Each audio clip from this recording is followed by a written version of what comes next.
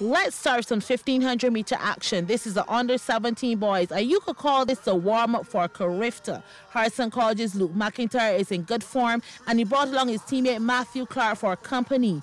These two will sew it up with an easy and steady pace. Luke, the one who was more so, giving it his all as he crosses the line, stopping the clock in 4 minutes 32.37 seconds. Clark's time 4 minutes 35.01.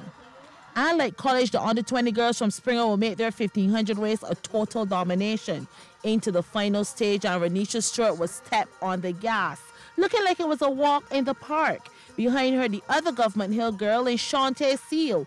These two made it a sizable lead over the rest of the field. But Stewart was the one who was fully in charge, crossing the line in 5 minutes 35.23 seconds.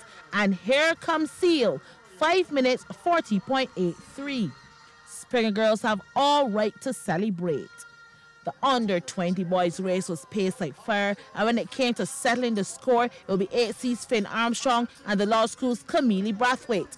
At the 200 mark, they both increased the pace.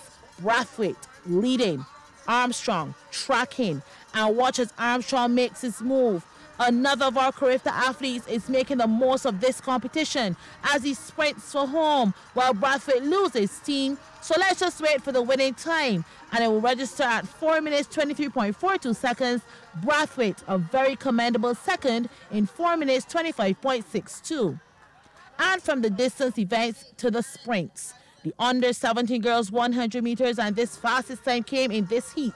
In the red, blue, and white of Dighton Griffith, she had them beat by the first 60 meters of the race, Alyssa Weeks, in a time of 12.58 seconds.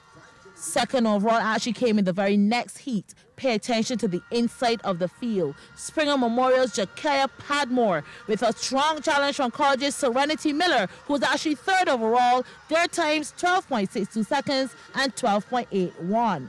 The Springer girls are on their feet again. Even the officials were loving the vibe. Guess we know who she's backing.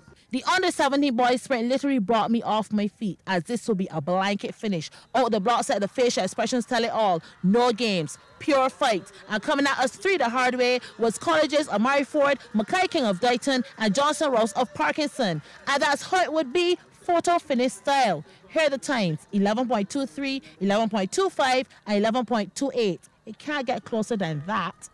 Springer girls report yet again, as the under-20 100 will be a sweep as well. Lanes 1 and 4, Romance Wiltshire and Malia Edwards. And these girls came storming down the track in full business mode, and it will be Wiltshire just ahead of Edwards, 12.27 and 12.28 the times, with Law School's Danae Haynes in third, 12.60. And on the 20 boys, where all the running was on the inside. Law School's Amani Masker Beckles and College's Jeremy Small. Both boys coming to the line together, but Small was the judge jury winner. Masker Beckles, the Carifta qualifier, was beaten, but the times were good, 10.82 seconds and 10.84. And while the track was hot on the field, Lodge got a champion in Nathan King in the under-17 boys high jump with a clearance of 1.75 meters. Well, second was College's Jules O'Garrow, knocking down at this 1.75 meter height, but he had a best clearance of 1.70. Day 1 of the Shane Brathwaite Zone is dusted. Tomorrow's day 2 will bring the curtain down on the zone meets.